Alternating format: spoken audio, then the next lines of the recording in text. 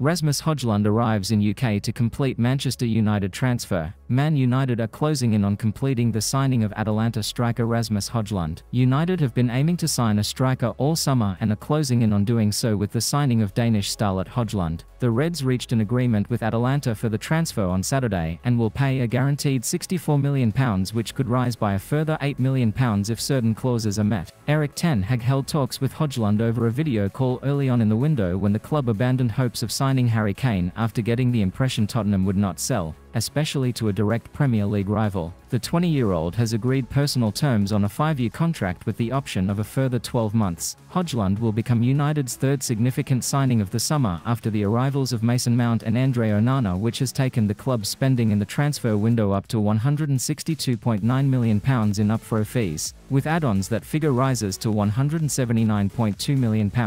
Atalanta was still demanding £77 million for Højlund as early as last week, and, although United negotiated the price down, they have still given in to the Italian side's demands as they were reluctant to pay more than £60 million.